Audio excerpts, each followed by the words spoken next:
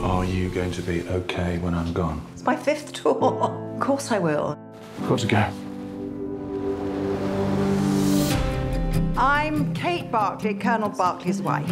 Let's come up with some exciting activities to do while our service people are away.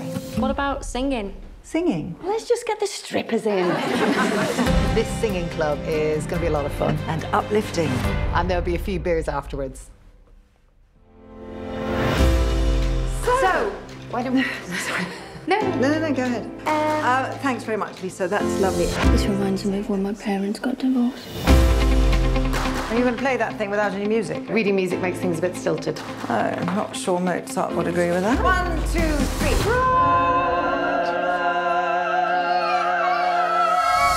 That was like the incantations of a bunch of witches. Bit dramatic. If you think singing with a pole up your arse is what the women need, then you're more out of touch than I thought. More troops are being deployed to Afghanistan.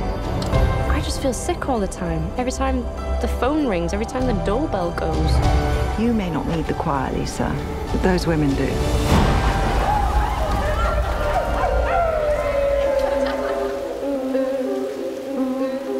Sometimes when I think of her name, when it's only a game, and I need you.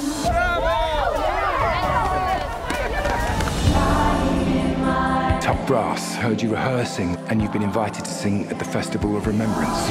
What? The big one on TV? This is going to be a disaster. This is a professional event. We cannot embarrass ourselves. What are you doing? Checking my heart rate. Okay. Well, you look like you're choking yourself. There are going to be so many people like us with loved ones at risk. And I want to do this for them. I know it feels a bit much, but if we can survive the last 5 months, we can survive 5 minutes out there. Maybe this choir isn't about singing for ourselves. It's about being heard. Come and see. No, thank you. It's like childbirth. Best to be completely oblivious until it's happening.